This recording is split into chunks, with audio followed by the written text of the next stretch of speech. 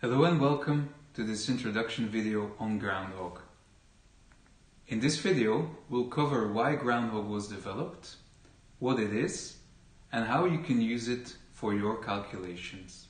We will go over the basic structure of groundhog functions at the end of this video. Groundhog is a general purpose Python package which provides robust and transparent implementations of lots of geotechnical functionality.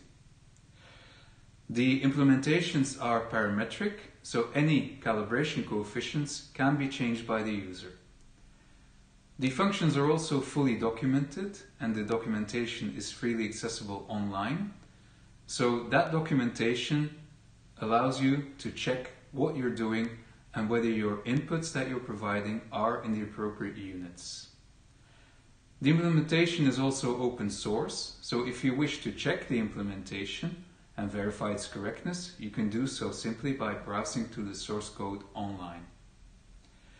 The package is released under Creative Commons license, which means that you can use the material for studying purposes. You have to attribute the package if you choose to adapt it, and any adaptations have to be shared under the same license terms. This package is used in the geotechnical courses that I teach at the University of Ghent and in my research as an offshore wind researcher at the University of Brussels. Both universities have joined forces and are active in wind industry research through the OELAB initiative. If we want to know why groundhog was developed, then you have to look at the typical engineering workflow for geotechnical analyses. We will get data, site data, construction data, and structure that data to allow us to do a calculation. Then we will determine which equations, which methodologies are suitable for our problem. We can go to standards, methods that have been published in journal papers or conference papers, but we need to make a decision how we're going to tackle our problem. Once we've made that decision, we're going to implement the functions that we need and execute them to obtain results. These results have to be critically reviewed because ultimately we're going to take a decision based on those results, either make the foundation smaller or larger, perform more site investigation. A number of different outcomes are possible depending on your problem. This workflow is absolutely fine, and I think that any practicing geotechnical engineer or engineering student will agree that this is a solid way to go. The problem is, however, that we generally lose a lot of time during the implementation phase. In the implementation phase, we will go from a methodology to an actual computer-based implementation of functions, and everybody will have performed such implementations. And the thing is that if everybody re-performs that implementation, there is an error margin there. So groundhog really aims to alleviate the pains of that implementation phase and give you the necessary tools to get going with geotechnical analysis without all the hassle of having to reprogram everything yourself. Groundhog also wanted to provide reliable implementations. So every time that you execute a function, you can be sure that its outputs are fit for purpose and also that the parameters are within the expected ranges.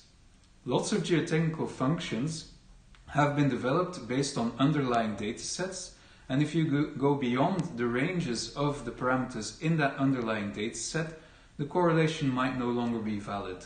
And that's something which I see with students a lot. They use correlations which might not always be fit for purpose. So that's where the documentation comes in. It tells you exactly what parameters the function is expecting, what their ranges are, and what units they have. The package is also unit tested, and that means that for every function, a hand calculation has been performed, and the result of that hand calculation has been included in the package as a check. Every time that groundhog is re-released, so every time a new version comes out, I will rerun that unit testing suite to ensure that all of the checks are satisfied. And if we do find a bug, which is always possible because this is still software development, then we will write a new unit test to ensure that that bug does not happen again in the future. Why did I decide to go for Python? Well, I think Python is a very versatile and very easy to learn programming language, which is suited for a range of tasks. From web development to object-oriented programming, you can do a lot of things with Python. And that also is shown in the traction that it gains among researchers and practitioners. I think nowadays already a lot of people are using Python in their workflows. A lot of you will also have come into contact with Python by using it as an interface to high-profile softwares such as numerical analysis softwares or geographical information systems. And also, Python is currently being taught in undergraduate courses, so a lot of students already have a working knowledge of Python, which is nice to build upon. And let's face it, in the end, nobody really likes Excel. Excel was never developed as an engineering tool, and after having used it myself for several years, I hold pretty strong opinions, especially now that I've seen how easy and elegant Python can be. Workflows implemented in Excel are hard to follow, and also we don't have the possibilities that Python offers in terms of vector-based operations, etc. Now that you know all this, you're probably wondering, how can I start using Groundhog? Well, the first thing to do is to go online to the URLs shown in this slide and just run one of the interactive notebooks. Those notebooks already demonstrate which functionality you can use in Groundhog, and there are notebooks that show you basic use of functions, which is what this presentation is largely based upon, some CPT processing, AGS file reading, dimensioning of shallow foundations, etc. But if you want to use Groundhog on your own system, you're going to need a Python installation. And I recommend using the Anaconda installers because they come packed with a lot of pre-existing packages and functionality. Groundhog is not included in Anaconda by default, so you'll have to install it using pip. And you can simply type in the command pip install groundhog in a command prompt or a terminal window. And once you have that, you can open your Anaconda navigator, fire up the Jupyter Notebook server and get started with either pre-existing Jupyter Notebooks or create notebooks yourself. The basic structure of Groundhog is best explained through an example function. And here we will use the relative density calculation according to Jamilkovsky et al. From the paper in 2003 as a vehicle to demonstrate how Groundhog works. This correlation was based on a number of calibration chamber tests, and those tests were contained within specific stress conditions. So the vertical effective stress, for instance, did not go lower than 50 kPa or higher than 400 kPa. So Groundhog will actually validate the vertical effective stress that you give to it, which needs to be in kPa, and it will check whether it is within that range. And if it isn't, the function will simply return a NaN value, not a number. That will not interrupt your workflow, but it will also prevent the function from being used outside its validation range. But what if I want to extrapolate, you're probably wondering? Well, if you want to extrapolate, there is a way around it, which I will show you in just a minute. The function is fully documented, so you can see which input parameters it accepts with their units and their ranges.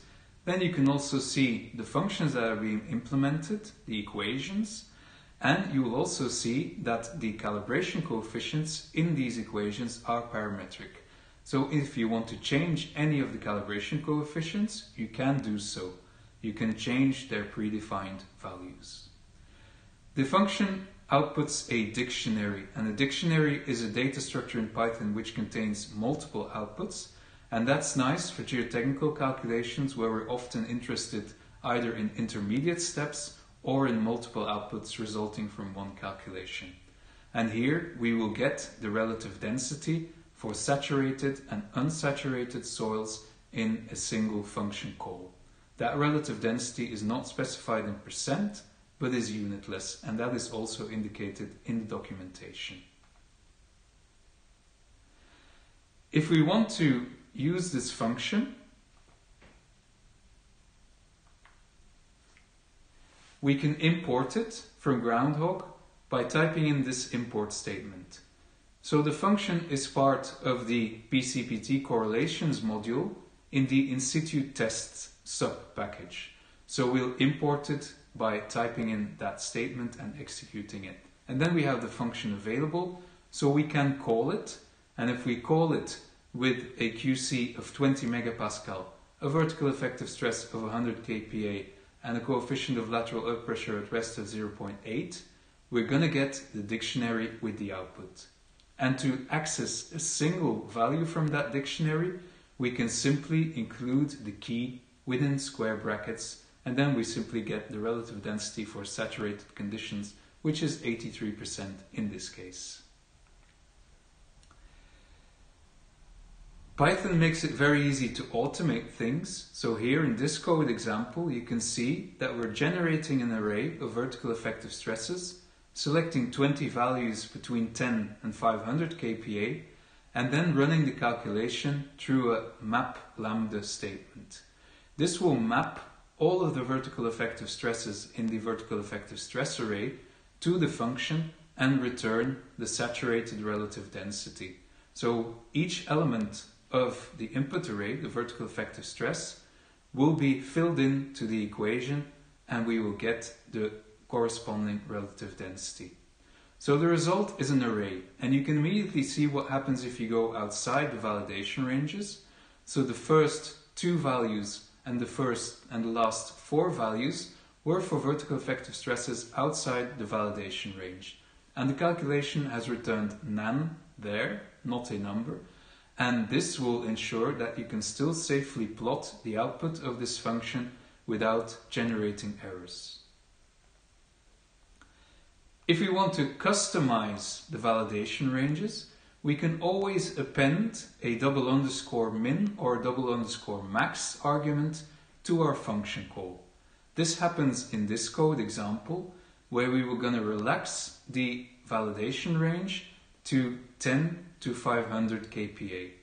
So you will see in this function call that we have two additional arguments, sigma v naught f double underscore min and sigma v naught f double underscore max, which have the customized validation ranges.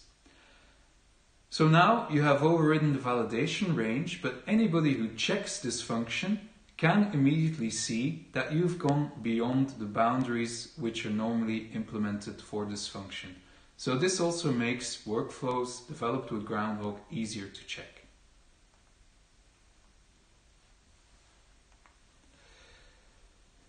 There are several other possibilities with groundhog which are not covered in this video, but you can have a look at the tutorial notebook on basic use of groundhog functions to see what other options are available. You can return another value in case you exceed the validation ranges. Sometimes it's easy to return 0 if you exceed validation ranges rather than nan. You can also choose to raise an error anyhow, but you're going to need to specify that because groundhog functions fail silently, as we say, by default. Or you can disable validation altogether, but I wouldn't recommend doing that. The tutorial basic use of groundhog functions shows you what I've just demonstrated in this video, plus the additional features possible. So that's it for this first video on groundhog. I hope you've enjoyed it. If you have a comment, you can always leave it in the comments to this video, or email us at groundhog@snakesonthebrain.com. Consult the GitHub page to raise issues or start collaborating on code. Check the documentation or run the interactive calculation notebooks using Binder. Thank you for your time and see you for the next video.